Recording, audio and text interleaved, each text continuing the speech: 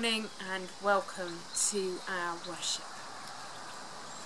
This is the Sunday that lies between Ascension, last Thursday, and Pentecost, next Sunday. Between Jesus returning to his Father and the Holy Spirit coming into the world to direct and encourage believers in the risen Christ. Let us turn to Christ now in prayer, based on Psalm 67. May God be gracious to us and bless us, and cover us with the radiance of grace. May your way be known everywhere, O God, in the hidden places of our hearts, in the comfort of our homes, in every corner of our world, in the farthest reaches of creation. You transform us, you heal our lives, you renew the earth and every creature. Let our praise for you shake the rafters with songs of joy. And so we turn to one of those songs of joy, the hymn, Jesus is Lord. Creation's voice proclaims it.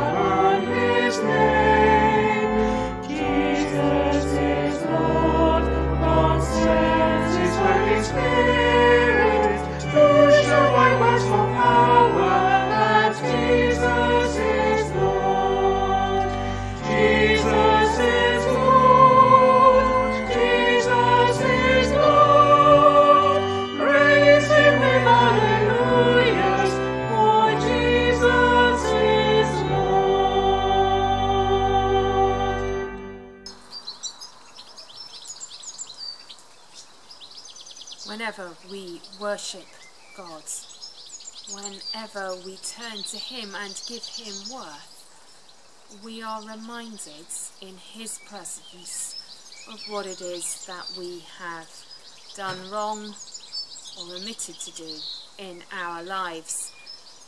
And so this is our chance to come to him in penitence and faith. Seek the Lord while he may be found. Call upon him while he is near. Let the wicked abandon their ways and the unrighteous their thoughts. Turn back to the Lord, who will have mercy, to our God, who will richly pardon.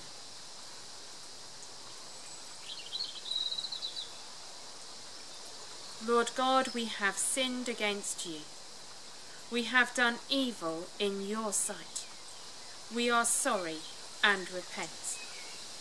Have mercy on us, according to your love. Wash away our wrongdoing and cleanse us from our sin.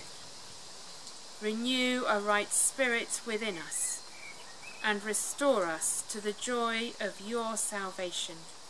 Through Jesus Christ our Lord. Amen.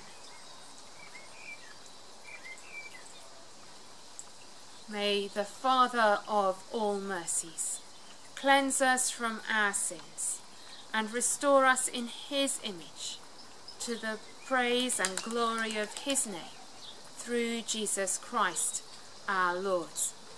Amen. Blessed be the Lord who has heard the voice of our prayer. Therefore shall our hearts dance for joy, and in our song will be our praise to God.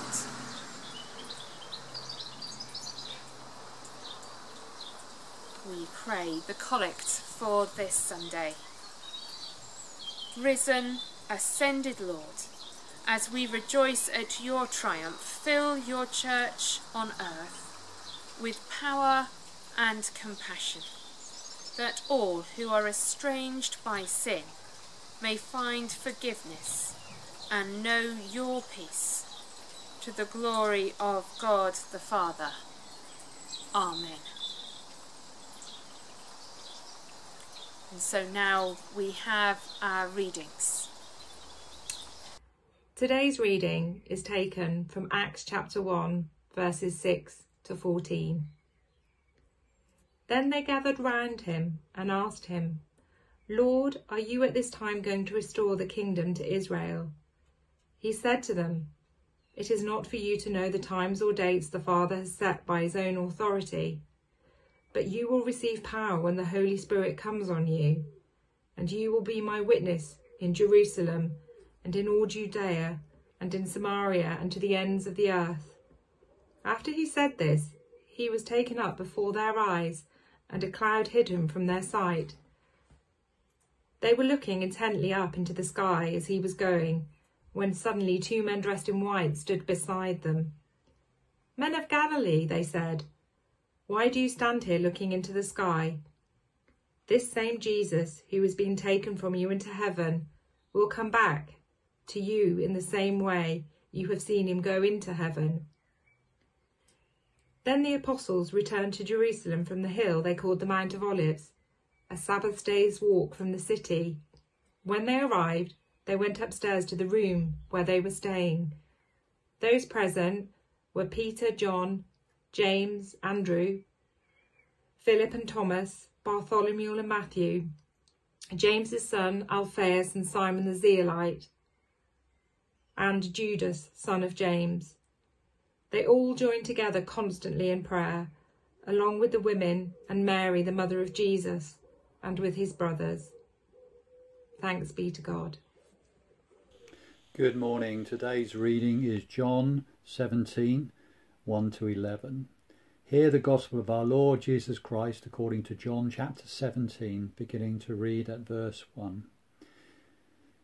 Jesus prays to be glorified. After Jesus said this, he looked toward heaven and prayed, Father, the hour has come. Glorify your Son, that your Son may glorify you. For you granted him authority over all people, that he might give eternal life to all those you have given him. Now this is eternal life, that they know you, the only true God, and Jesus Christ, whom you have sent. I have brought you glory on earth by finishing the work you gave to me. And now, Father, glorify me in your presence with the glory I had with you before the world begun. I have revealed to you those whom you gave me out of the world. They were yours, you gave them to me, and they have obeyed your word. Now they know that everything you have given me comes from you, for I gave them words you gave me, and they accepted them. They know with certainty that I came from you, and they believe that you sent me. I pray for them. I'm not praying for the world, but for those you have given me, for they are yours. All I have is yours, and all you have is mine, and glory has come to me through them. I will remain in the world no longer, but they are still in the world, and I am coming to you. Holy Father, protect them by the power of your name, and the name you gave me, so that they may be one as we are one. This is the gospel of the Lord. Praise to you, O Christ. I wonder what having a glorious summer means to you. For some, it will be a long break somewhere wonderfully warm and sunny. New adventures, exploring distant lands, family gatherings, or long walks in beautiful countryside. For others, a glorious summer should include the sound of leather on willow, and casting our minds back to the glories of, say, a famous Ashes victory, or a famously exciting World Cup win. Many of us may be struggling with the inability to live those dreams this year, and that's okay. It's okay not to be okay. Yes, really. Talking about the glories of the past can help, but so can looking for new joys closer to home, or realising that there may be others hidden within ourselves. Graham and I have resorted to looking for the glories of summer closer to home, so the garden, unsurprisingly, has been the focus of our attention. On Tuesday and Wednesday, we were given the glorious sight of a pair of large red damselflies on our tiny 2-year-old garden pond. The school lunch break felt foreshortened as we watched excitedly while they mated and laid eggs. Filigree thin, translucent wings holding them together despite a stiff breeze. A brief encounter with the glory of God carried by his creation that set us up for the rest of the day. Glory. Even in the best of times, our encounters with glory seem all too brief. But they need not be, for we are ourselves the residing place of the ultimate glory, God's love for his disciples. We too carry God's glory. In our Gospel this morning, we eavesdrop on John's account of some of Jesus' prayerful musings over his purpose here on earth, shortly before his crucifixion and resurrection. He dwells in particular on his relationship with God and the relationship of God with his disciples. And the word glory crops up a lot. If we think carefully about the glories of sport or nature, we can see that they are both relational and transactional. By that I mean that we give and receive some benefit in the process of whatever glory we've been drawn to. At a famous sporting occasion, we find ourselves wrapped up in the excitement, unified at the very least with other supporters of our team, and with the effort and struggle of the players themselves, including in the euphoria of a victory parade when it comes. A quiet encounter with insects or other wildlife is vastly different. But if we've borne any responsibility for the creation of the habitat they've chosen to visit, or can relate to the struggle to survive and reproduce, or the gift of any future generations of that species which may grace us with their presence in future, then we are definitely building a relationship of sorts with them. There is a giving and a receiving. However, even if we're inspired by either of these examples to change our lifestyles, we aren't ourselves glorified in the process. That honour does lie latent within us, but comes alive only through faith in Jesus, and continues with the journey of discipleship within the Christian faith.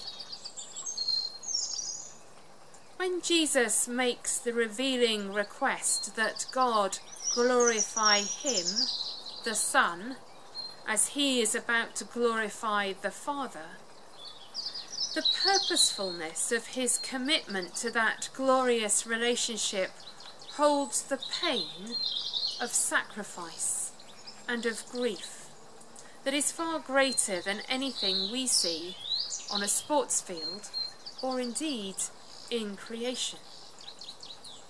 Neither is it entered into for their own sakes, for the fulfilment of the dreams of a team or a nation, or for the procreation of the next generation. Theirs is the glory that existed before the world began, as John puts it in this passage and in the first chapter of his Gospel. And yet amazingly, it exists now, in this world, in Christ's disciples, in us.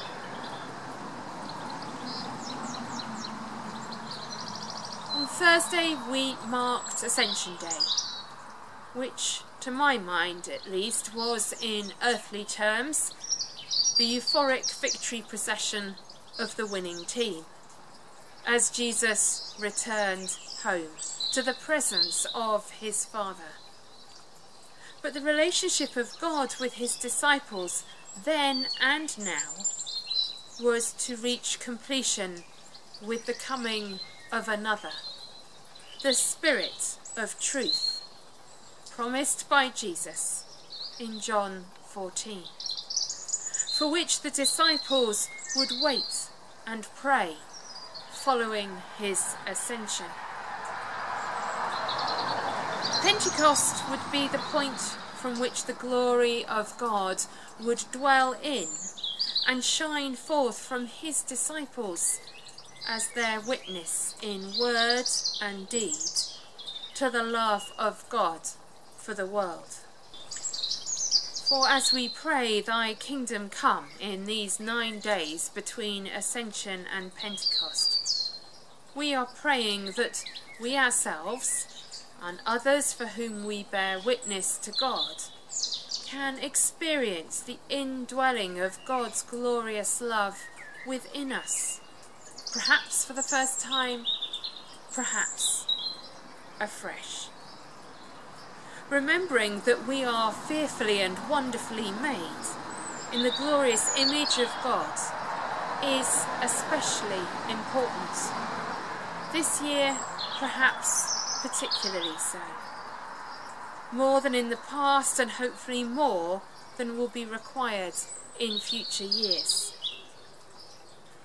For those of us struggling to cope with any emotional darkness triggered by the shattered dreams of the glorious summer that we had planned, yes, we can look for it in encounters closer to home.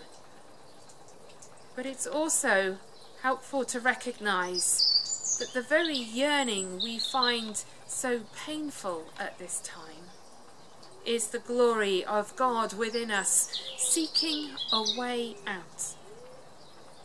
The love for which we were made to be in relationship with God, and which we so miss giving and receiving with others in so many different ways at this time, is God's unending love.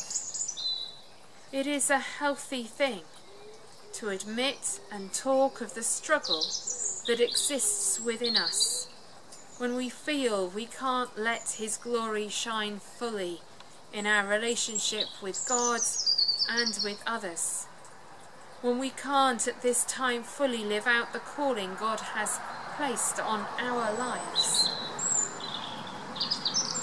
As we wait and pray for Pentecost this year, for the Spirit of truth to be doing her glorious work in the world, may we acknowledge and commit to bearing witness to the pain of what it means for us as God's disciples. And as we do so, be willing to listen to others and help them recognise through faith in Jesus the beauty of that glory which they carry within themselves.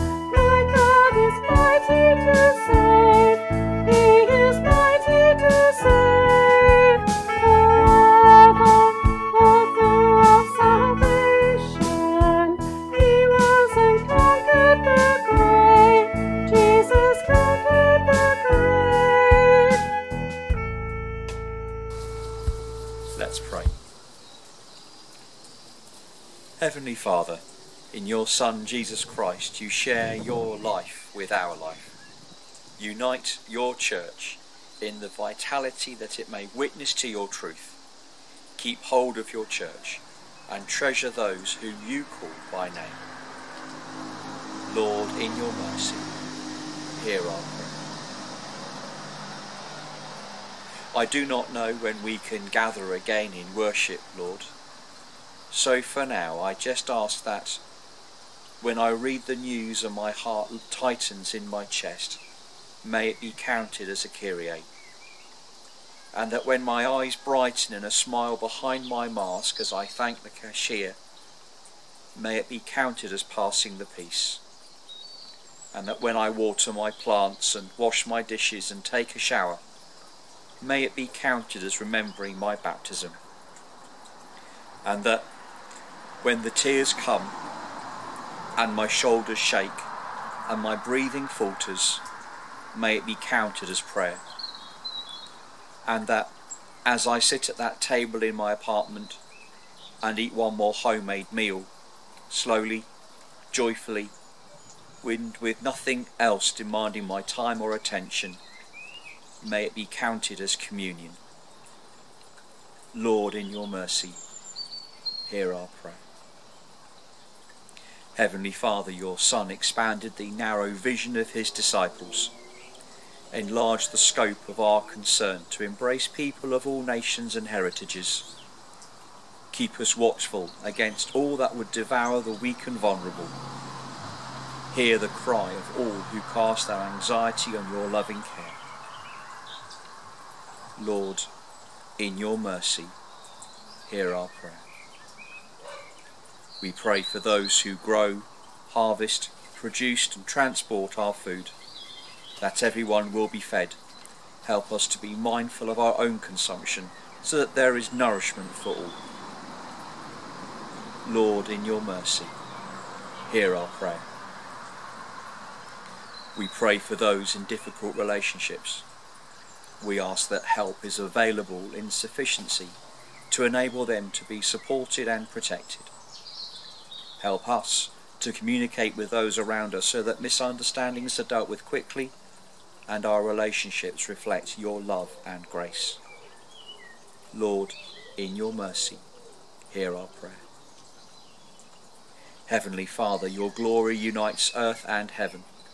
Gather to yourself the faithful departed. May they rise in glory and be in your perpetual light. Grant eternal life to all children of your possession. Lord, in your mercy, hear our prayer. And so, merciful Father, accept these prayers for the sake of your Son, our Saviour, Jesus Christ. Amen. And finally, be made one by the power of the Spirit, and as our Saviour taught us, so we pray. Our Father in heaven, hallowed be your name. Your kingdom come, your will be done on earth as in heaven. Give us today our daily bread. Forgive us our sins as we forgive those who sin against us. Lead us not into temptation, but deliver us from evil. For the kingdom, the power, and the glory are yours, now and forever. Amen.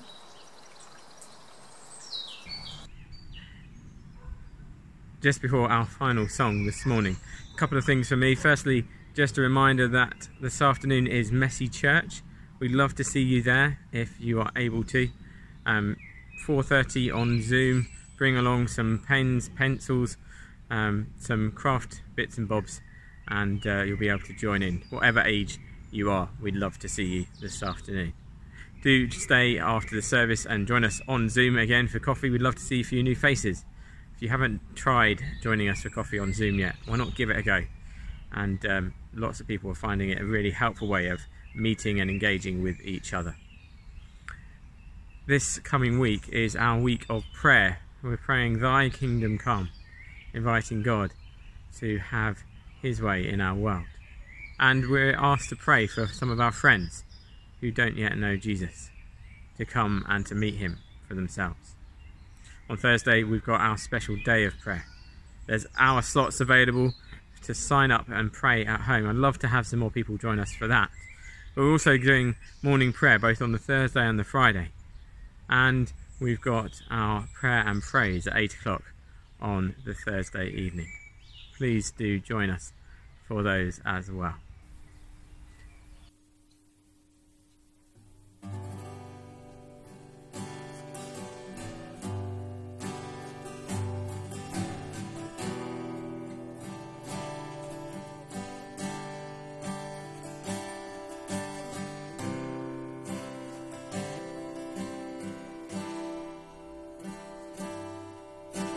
Splendor of the King, clothed in majesty, let all the earth rejoice, all the earth rejoice. He wraps himself in light, darkness tries to hide, and trembles at his voice, trembles at his voice. How great is our God, sing with me, how great is our God, and all will see how great, how great is our God.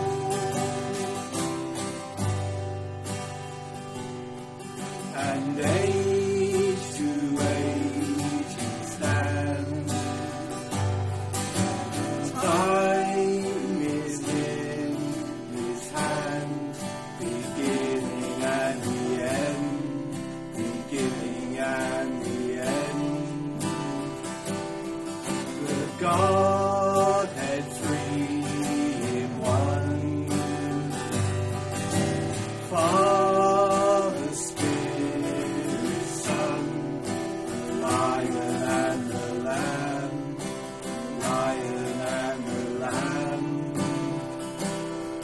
How great is our God, sing with me, how great is our God, and all will see how great, how great is our God.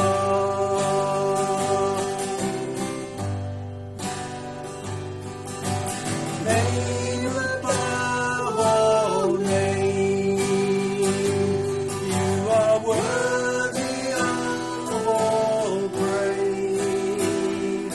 My heart will sing, how great is our God.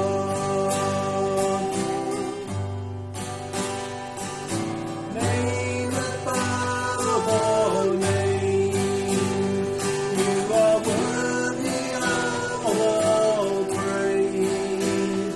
My heart will sing, how great is our God. How great is our God, sing with me, how great is our God. You will see how great is our God.